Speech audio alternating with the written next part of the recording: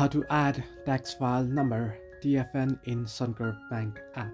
Hello everybody, welcome back to my channel. This is me Pipin Besnat, and today I'll guide you on how you can add tax file number in Suncorp Bank App.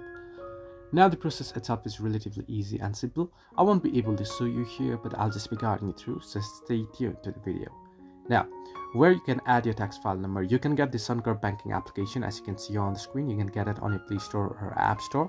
Download it and log in to your banking account, internet banking account that is. Once you're logged in, at the home page you'll get the menu, list of menus at the bottom. You want to head into profile, and under profile, where you'll be able to edit your profile details, you'll get the option that says tax file number.